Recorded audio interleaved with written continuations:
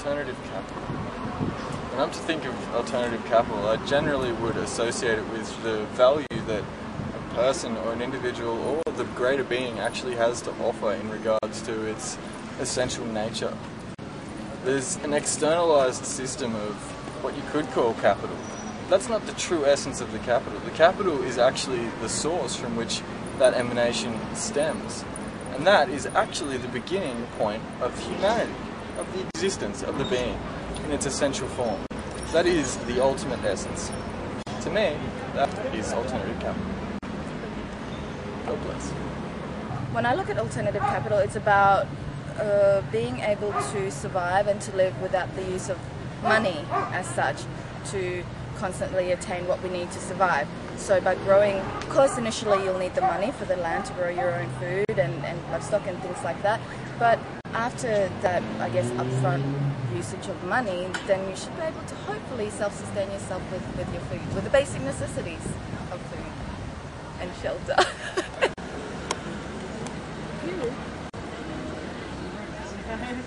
Okay, and that is worth $350. For start with, I guess we'd break the two words apart, alternative meaning something different, and capital, well, besides capital letter, it would presumably mean something to do with finance. Capital is usually referred to like capital assets, so it's like things like buildings and stuff like that, but also with wealth, I guess, and assets. And so you automatically think about, okay, what that costs, where do you get the money for that?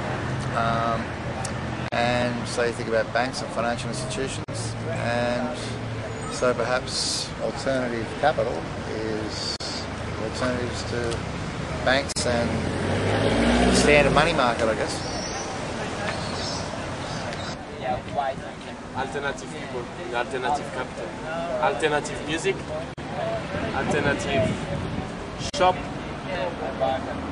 alternative life, alternative weed, whatever. We are alternative. That's correct? To me, I think it means not anti-establishment, I think that's a bit harsh, but maybe just going against the norm. People's capital. Yeah. People's capital. Where people can do... chill out. Yeah. Enjoy themselves. Get away from the hustle and bustle of, you know, like cities like Sydney and Melbourne. It's just Canberra. Chilled out entertainment. Well, you can't surf in Canberra. No, you can't, that's a very good point. Yeah. I don't really know. Right, so That's probably... beach lifestyle. Yeah. What doesn't it mean? That's the bigger question. It means a big White House in the middle of Byron, which I'm not quite fond of in politics, walking around in suits. Alright. Alternative capital. I think alternative capital is maybe the opposite. Alternative capital. I think one of the elements of alternative capital is that land and housing are taken out of the commodity market. Richard? Yeah, that's good. And we have a new basis for our monetary system so that it's not so airy-fairy, that it's actually based on the spirit that lives within the land and people and not the actual substance itself. Yep, that's it. Alternative capital. Yeah, well, it's probably not that behind me. So, yeah, and further down there, Wally's up there. Yeah, but you can't deny that Byron's beautiful. So maybe the alternative side of it will move on in due course. It already has, but it will retain its environmental beauty, I'm sure. What else can I say? About self-sustainability.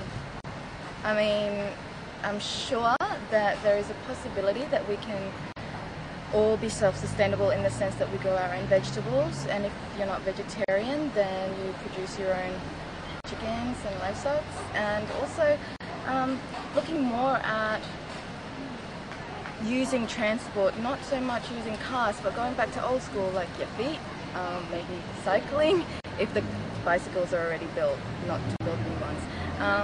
And yeah, I mean, horse and cart. That's it. I suppose to me, alternative capital means, yeah, it's about the city. You know, we've got friends here. You look around, everyone's dressed in their own manner. They have their own style, and it's lovely. They can gather in a city and all be accepted. Just fitting in, you know, sense of everyone's the same, you know, in their own different right. It's great. I don't know what else. I don't know, just a chilled out vibe. Everyone's nice. Everyone's happy to meet you, party. It's great. Doesn't seem to be any major problems, apart from the police giving you a bit of hassle, but it's all good. Alternative capital, well, it's where all the alternative people are now presiding, I suppose. But I don't think it's Byron. I think Byron's been taken over now. It's more, what's that word? Come on, what's that word?